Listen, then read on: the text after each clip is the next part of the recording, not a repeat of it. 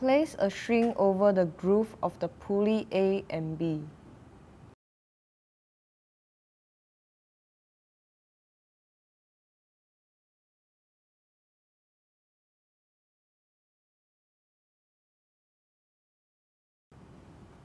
One end is hooked to the ring and the another end is attached to the hanger.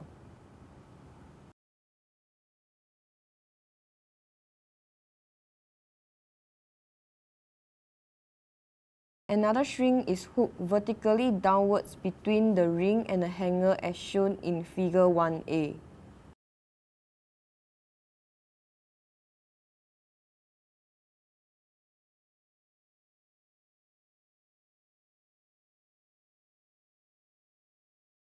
Add different masses to the 3 hangers until the ring appears at the center of the whiteboard.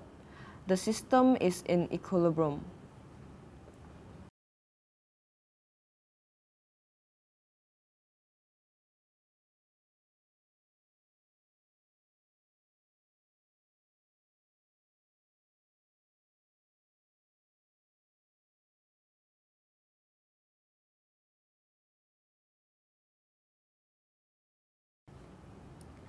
Put a piece of A3 or A4 paper behind the setup and use some magnet to hold the paper.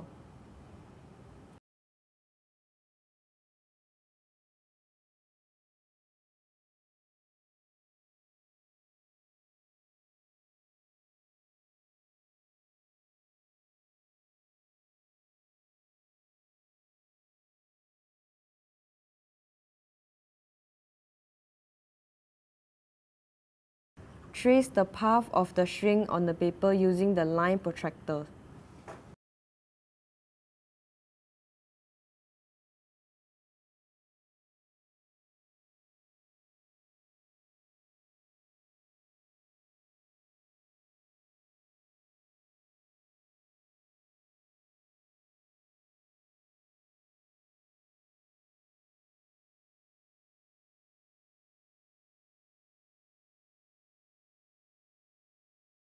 Record the masses and angle associated with the trace line.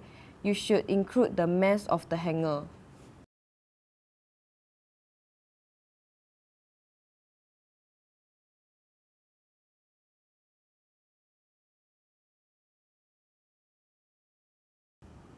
Remove the paper from the board.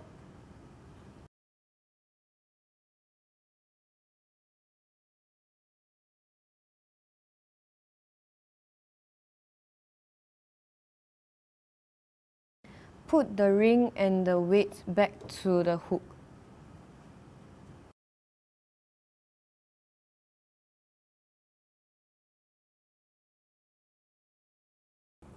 Multiply the masses by G to obtain the forces acting in Newton along each line.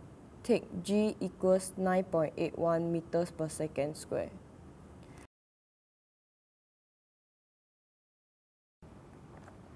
Decide on a convenient scale and mark off distance from O up one of the trace line, representing the magnitude of the force acting in that direction. This is now the vector representation of that force. From the tip of this vector, draw a line parallel to one of the another force lines. Using the same scales, mark off the distance for this force.